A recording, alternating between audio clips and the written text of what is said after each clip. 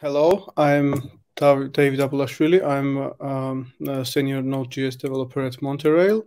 First of all, I would like to tell the Ukrainian people that in name of Georgians that we are supporting their situation and we know what they are going through. But yeah, we hope that everything will end well for Ukraine. For now, I'm going to talk about state of Node.js for beginning of 2022, and yeah, let's start from agenda. So we are going to talk today about what is Node.js, how it all started. Um, mm, we will discuss a little of history of Node.js. Also, what is the place of Node.js in the world, how it improved backend development in general, and what is the future of Node.js. Let's get started. So, what is Node.js? Node.js is an asynchronous, event-driven JavaScript runtime with non-blocking input-output model, and it's a single-threaded event. It operates on single-threaded event loop. Yeah, and which is based on open source Google's V8 engine. There is misconception that it's a library or framework, but no, it's not a framework. It's not library. It's a runtime of JavaScript. How it all started? First of all, Ryan Dahl made Node.js in 2009, and his idea was simple. He just took Google's V8 JavaScript engine, added some API to work with files and networking and stuff like that, and made possible to run JavaScript on server side. A year after that, one of the most popular frameworks will appear, like Express.js and Socket.io, which made Node.js very popular, and many developers adopted it. As for front-end developers, it was really easy start to do some server-side applications because they already knew JavaScript, and for backend developers, it was a new exotic technology. In 2 years later, NPM was released, NPM 1.0. With the new package manager, it was really easy to add new features in your applications without additional development. It become easy to deploy your own packages and ship them to others. And some of the applications we have written, like Lego puzzles, building from npm packages. In 2012, first front-end package manager appeared, and it made possible to build tools like AngularJS and all other predecessors of modern front-end libraries like Angular, Vue, and React. It was the time when callbacks from front-end as well as its problems with callback health appeared on backend, but Node.js took this seriously and solved these problems very fast. They introduced promises. And after promises, they went even further with async await. It was really easy to develop new applications. Code what it was easy to write, and community was growing day by day. Finally, merging IOJS, a fork of Node.js, back to the Node.js was a huge success for this technology because community was not split it anymore. We had new stable versioning from 4 to 4.0 and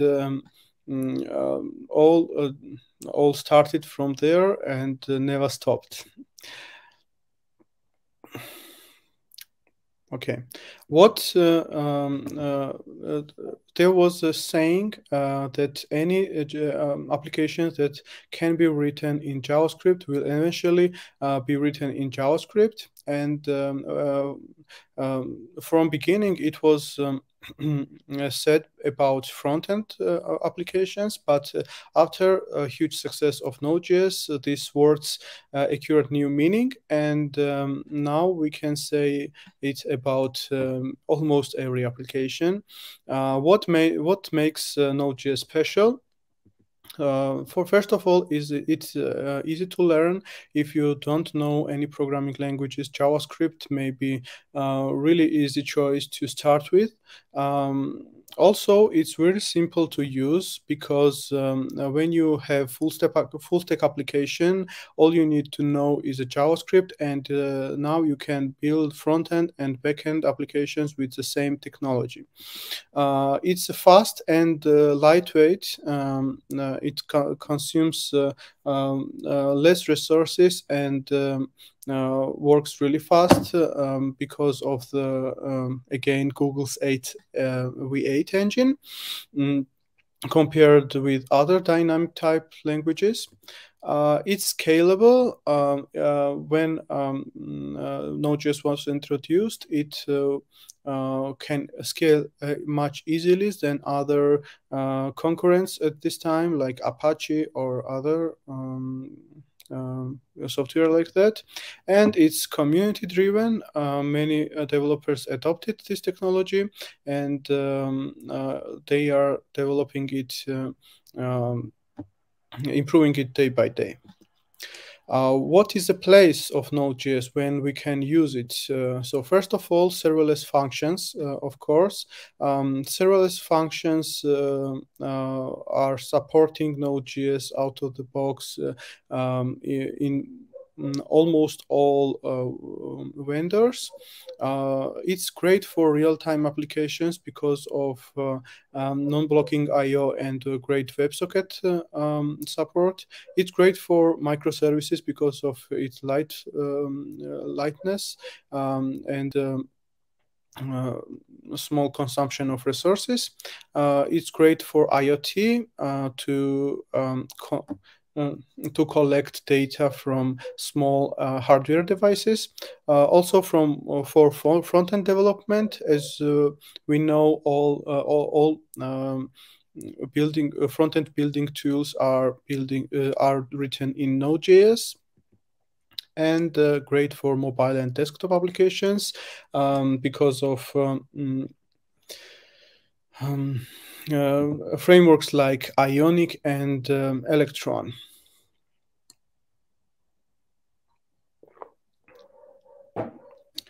Okay, what is the domains of use of Node.js? And simplest question would be, is Node.js everywhere? And spoiler alert, it is.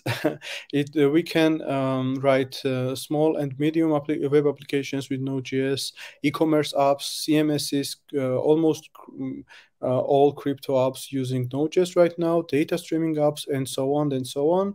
And we can continue this list all day. Here is examples of products which are built with Node.js. All domains we listed, like web applications, desktop applications, and so on.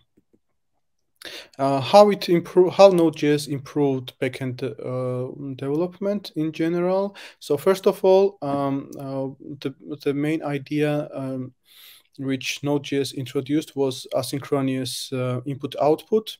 And after Node.js, many other languages and technologies adopted this approach. For example, we have Fast API and Tornado frameworks for Python, Vertex and Play on JVM-based languages, and Golang was born with asynchronous in mind, with Go routines.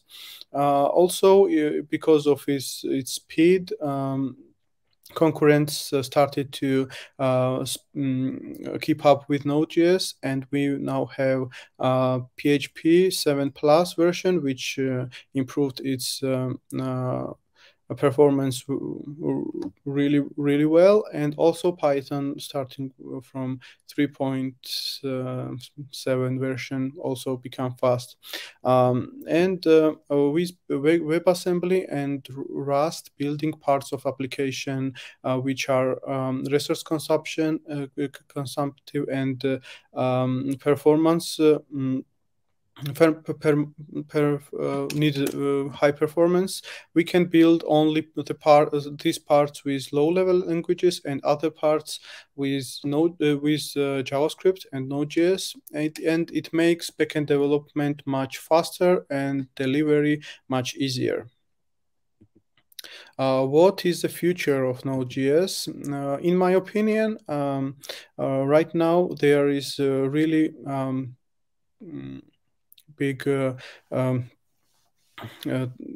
boost of technologies which with server-side rendering, for example, Next.js with React, Next.js with Vue, and SvelteKit is developing, and I think more and more applications will use this approach. More libraries will be standardized, and when Node.js first appeared, npm packages were chaotic, and you could not choose one standard library for each case. But now it's more stable, and it will this tendency will continue in the future. We will have more great tools. So now we have communication applications like Slack and Skype written with Electron. We have VS Code written also with Electron, and such great tools will continue to appear in Radar in the future, in my opinion. TypeScript is mainly used in enterprise applications because of more strict syntax, and it's a really great technology and really great language to learn. Probably in the future, more and more Node.js application will use it, and also, of course, mobile and desktop applications will also be written in Node.js, and it seems Node.js will become the king in all dimensions. What's the conclusion? The conclusion is that right now we have a really strong community with Node.js. We have many great tools. Several frameworks are extremely popular, not only compared with other Node.js frameworks, but compared with all backend all backend frameworks in general. And we can see that on every update, Node.js brings features and improvements which every developer needs and makes development easier. So future is bright. Node.js is thriving, and it's a really good time to learn the technology if you don't know it, and to keep working in it if you already work.